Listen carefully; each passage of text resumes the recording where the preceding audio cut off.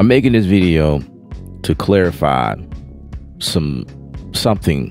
I did a video not too long ago about the new instrument that is now available in 6.6, Studio One 6.6 by PreSonus.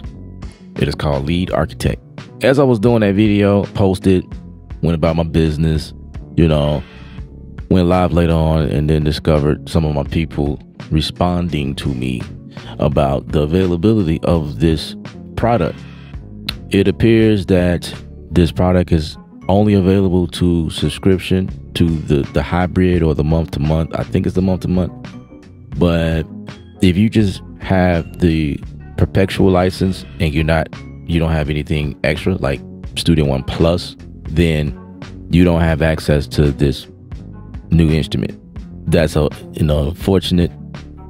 A lot of people are not happy about that, and I know that to be a fact because the comments shows, and I'm getting comments and people hit me up like, bro, where do we download this? A lot of people have updated their stuff, but unfortunately, if you're not paying for the yearly or month to month deal, then you don't have access. So that's the unfortunate thing. I apologize to you guys a lot of you guys were excited because this is not like PreSonus. You know what I mean? If you really get what I'm saying. PreSonus is not known for their fabulous instruments. They're just known for the tools that they have to do what we're capable of doing in terms of workflow.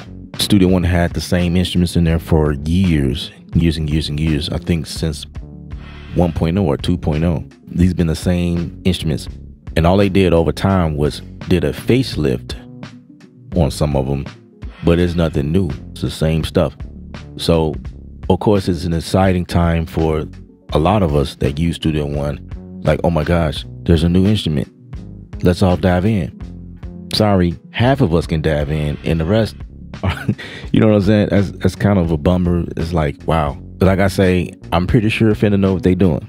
This is probably the start of something where obviously, and you guys know how subscriptions work, obviously there's things that will be made available to those who are paying a subscription versus the people who just own it outright. By the way, shout out to them for continuing to allow the perpetual license to be held by a lot of us users, because we don't feel like we need all of the stuff that they provide. You know what I mean? Some of us feel like it's a gimmick. It's just extra stuff that we don't need because a lot of us already have you know what I mean? Like third party stuff, effects, instruments. Like me, I can care less about PreSonus having an instrument, more instruments or whatever, because I have a lot of samples, a lot of other things. But I would say it is pretty cool that a DAW has a lot of things built inside of it versus me needing to go outside of it. I think that's the pretty cool thing about it. And that also means that when a DAW has things that's built inside of it, the engine works differently, or should I say, it's more of a in favor of, you know what I'm saying? So if whenever PreSonus do decide to update the impact, like we've been asking, I told you I'm gonna throw that in all videos, update the impact, update the sample one to a more advanced tool where we can throw samples in and do all types of things like we can in Logic or Ableton or Bitwig, those programs like that has more of an advanced feature, then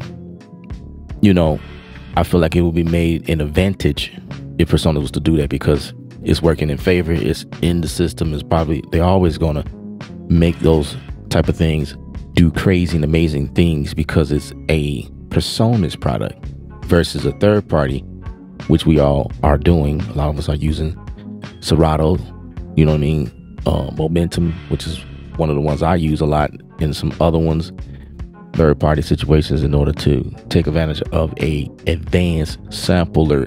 See what I'm saying? So in this case, a Lead Architect instrument that is, by the way, not a lead instrument, because you could do more than lead. I said that in my first video. I don't know who was in charge of naming the instrument, but it's definitely not a lead instrument.